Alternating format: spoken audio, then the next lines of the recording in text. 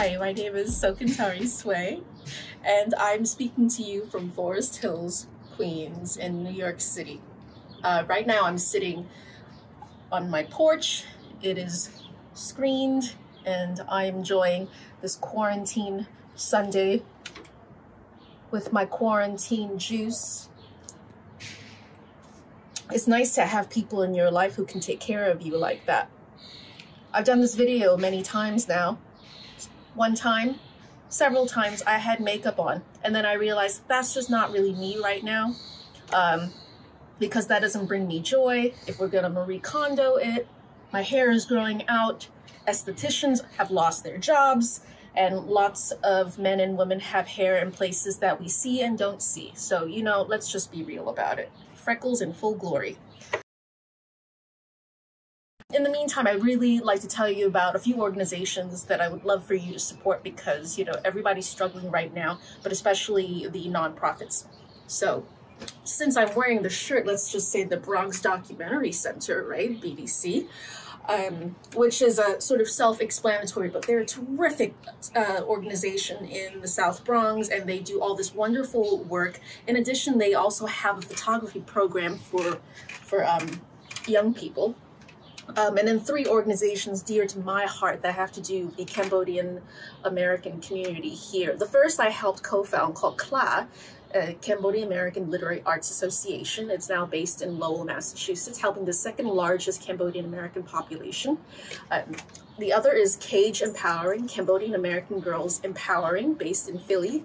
And they do a lot of work around providing a space for arts and culture of the young diaspora. Sorry, our dog is over here.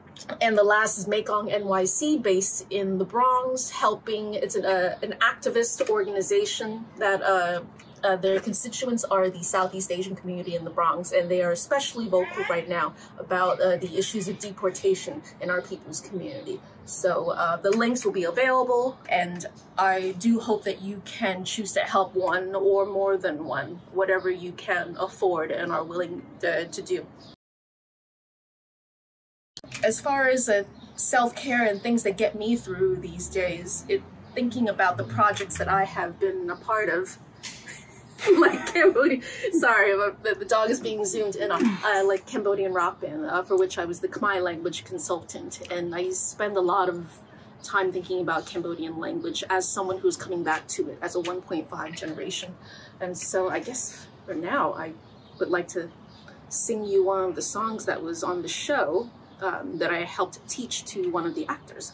So I didn't rehearse this, so let's try this.